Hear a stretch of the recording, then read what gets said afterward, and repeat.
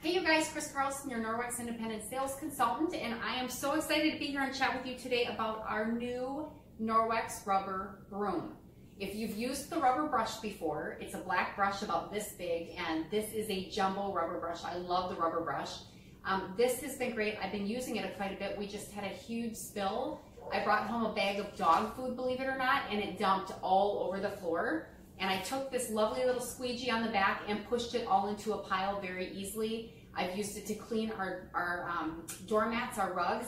It will pull all the lint, the hair, the dog hair out into a nice pile for me. It's adjustable. It's got this great handle that adjusts up to here. And basically, I just take it, I'll show you up on here, and I scrub, and it's just the rubber pulls very naturally anything out that you need it to pull out. So again, with wet, to do your patios outside, my husband's gone out and cleaned off the pine straw and the stuff off of our patio with all the rain.